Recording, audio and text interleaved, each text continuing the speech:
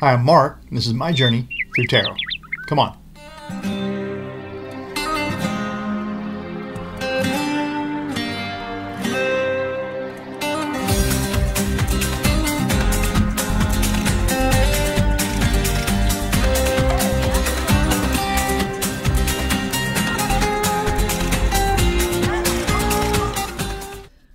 So today I thought it'd be a good idea, I guess, to talk about Jeffrey McConney. So who is Jeffrey McConney? So he's a senior vice president and controller for Trump Organization, and he's been that for a very, very long time. Alan Weisselberg hired him, I guess, when in the 90s Weisselberg was promoted to a vice president or a senior vice president or whatever he was promoted to. Then he named Jeffrey McConney, who he may have hired a year or two or three sooner than that, into the company, but that's when he named him as the controller. So let's see what happens for Jeffrey McConney. You know, he's testified in front of the special grand jury. That's important. Okay, so here's what I can find out, and it's not very much, about Jeffrey S. McConney, who's a senior vice president and controller of Trump Organization, which consists of around 500 privately held companies. As SVP controller, he has now already testified to the special grand jury.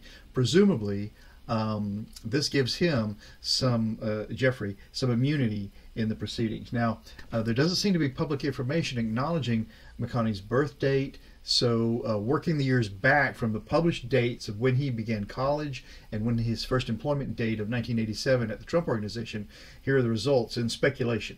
At a minimum, this reveals a range of dates for estimation of his approximate ages at various pivot points in his life. So 1954, I guess, if we start working back from his published college start date of 1973, then possibly this is the year he, McConney, was born, which would make him around 67 years old today in 2021. 1960, assuming he began his elementary school education at 6 years old, then 6 years from 1954 determines that 1960 is a year he may have begun first grade. 1972, logically it follows that after 12 years of primary education, this year, 1972, is when he may have graduated from high school, although you don't know where. If he started college within a year after graduating high school, then 1973, which is the published date he began attendance at City University of New York, Baruch College, makes sense. And then 1978, which is also public record, shows that after 5 years, he graduated with a bachelor's degree in business administration with a focus on accounting and finance. So what he did for a career for the 9 or so years before beginning work at Trump Org is not public record. So 1978 till when he started there, which is 1987, who knows. But in 1987, this is the published year that Alan Weisselberg hired McConney at the Trump Organization. Donald Trump would have been about 40 at that time. So in the 1990s, at some point during the 34 years after 1987, in the 1990s, when Alan Weisselberg became a senior vice president, he named McConney as controller. So he'd been there for a few years, and McConney had been with the company for a few years and became named controller when Weisselberg became SVP. And eventually McConney became a senior vice president. So his current title is senior vice president / controller, Trump Organization, a conglomeration of approximately 500 companies. 2021, McConney may be the first employee of 45's company to formally testify, and it's a sign that prosecutors have burrowed deep into the Trump Organization's finances. Roughly, the hierarchical chart for the organization may be owner Donald Trump, chief financial officer Alan Weisselberg, and then controller Jeffrey McConney. So a good person to talk to, I would guess. So this is the Radiant Rider-Waite Tarot. This is U.S. Game Systems, and I love these cards. They're called Radiant because the colors in them, you'll see, they actually kind of radiate from the center out, and they're brilliant colors. So that's the deal. The same art of the regular Rider-Waite cards, but they're colored a little differently in this case. So I'll show you the cards. They're really nice. I mean, they're the traditional symbolism that you expect. Just the coloring is a lot more nuanced, as a matter of fact, with this radiant situation where the color just kind of emanates out from the center. This is a good one to look at for that. I mean, you can see that it's a lighter color here and it just radiates out, and all the colors are very vibrant and beautiful. So love the cards. Hopefully you do too. I think they show up really well on the camera. And I just do this little situation of spreading the cards out like this so that you can get a chance to look at them. Most people like to see what all the cards look like. And if you're working with someone, it's maybe a good idea to let them work with the cards this way, just to kind of get their energy into the cards. And then you can start deciding what they mean for them. So Jeffrey McConney. There's not much about this fella. I mean, I had to do some reverse engineering from the dates he was hired by Trump org to the date he began and finished college. Those are the only dates that seem to be published anywhere that I could easily find. You know, I'm not a detective, so what the heck. But from those dates, I tried to determine when he was born and put some numbers to some pivot points in his life. I mean, just very sketchy stuff I've got here. But the deal is that he is going to, or has already, as a matter of fact, testified to the special grand jury, which is pretty amazing. I think he's the first actual official Trump employee to do that. So let's see what he told the special grand jury. So the question will be today, Jeffrey McConney, what did you reveal to the special grand jury? I guess we can't say what, because how would the cards tell us specifically what? We could say, did you reveal damning information? Did you reveal perilous information for Trump and Weiselberg to the special grand jury? Did you reveal dangerous information for Trump and Weiselberg to the special grand jury? And will the special grand jury use that information to bring Trump to justice? That'll be the last part of this. It'll be a full Celtic cross. So the first part will be, was there information that he revealed? The second part will be, will it be used? I like that. Kind of a messy spread. That's what we use. We got 1, 2, 3, 4, 5, and 6. So this will be the first 6 cards of the Celtic cross. And the first card, the signifier for the question. Did Jeffrey McConney reveal damning information to the special grand jury regarding Trump work? Signifier for that is, well, the magician. So what is the magician? The magician is someone who has all the tools available to him, all the aces, you could say, of the cards, of the tarot cards. He's got the sword, he's got the wand, he's got a cup, he's got pentacles, and he's got the power to use them. So, and that's who you want to be. You want to be the fella, if you're trying to make your life work out for you, you want to be the guy who has all these tools available. So you could say, it looks like, as a signifier, when I asked, did he reveal information? Yeah, it looks like he has the information. He's got everything. Wow.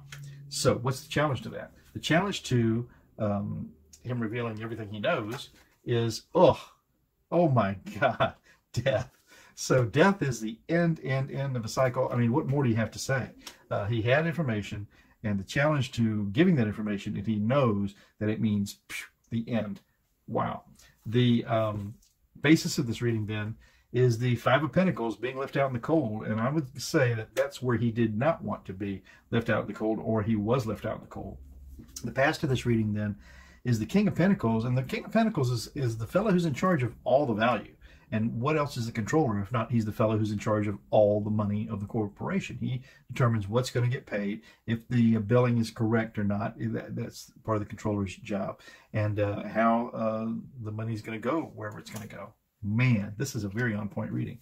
In the sky for this reading then, is a 7 of Wands. So his aim is to reveal the truths that he has to, without revealing those that he doesn't have to. So this 7 of Swords is typically like the thief card. But this is someone, swords for me are always truth, justice, and rules. And so for me, this is McConney taking the truth that he has to the game and leaving the ones that he can leave behind. That would be in his DNA, I think, actually, to behave that way. And the likely outcome for this first part of this Celtic cross is a big offer of value, and that's what he's bringing. He's bringing what he has to the table. Wow, easy. So let's see about the last part of this this Celtic cross, the self. So this card right here will be the self of Jeffrey, but I want to know, It's not the self of Jeffrey. I've messed that up. This is going to be the question. Will this information be used to the detriment of Donald Trump? The self of that question is the fool. Man, it's the beginning of a journey. The fool is always the beginning of a journey. You're starting off on a trip. You're confident. You've got everything you need. You've got some inspiration and a conscience. And the self of the question as to whether the information will be used is, yeah, it's the beginning of that journey. The environment that that's in then is victory. Wow. The beginnings of the journey in victory. The Six of Wands is always a victory, a planning, motion, action. So yeah, this beginning of this journey is in the environment of victory. Man, now the hopes and the fears for this then, fears, broken heart. So I mean, the Three of Swords is a broken heart, is simple. I mean, it's obvious. And then the likely outcome of all of this is the Chariot, things moving along, usually rapidly. So that was a quick and easy reveal on him. Let's just talk about it real quickly. So the signifier for the question, does he have information to reveal? Yes, he's got a table full of all kinds of information to reveal. And what was it challenged by? It's challenged by death, the end of a cycle. The basis of the reading was being left out in the cold. I don't think Jeffrey McConnell wants to be left out in the cold, so he took the deal he could get. He had been the king of pentacles. The controller is the fellow who's paying the bills of the corporation. In the sky for that it was the thief in the night. So I think he stole as many of those truths away from this company and gave them up, but not the ones that he didn't have to. The likely outcome was that, yes, this would be a great big offer. Who would it be an offer to? It'd be an offer to the authorities. This is their step off onto this new journey, confident that they have everything that they need and a clear conscience about it. They're in the environment of pending victory. The hopes and the fears would be for the justice not to have a victory, but for me, this was the broken heart of Jeffrey McConney, and then the likely outcome, of course, ends up with things moving along. Man. So I guess that couldn't be any clearer. I mean, he started off as the magician with everything he needed to do what he has to do. And the challenge to that was that this is the end death of a cycle.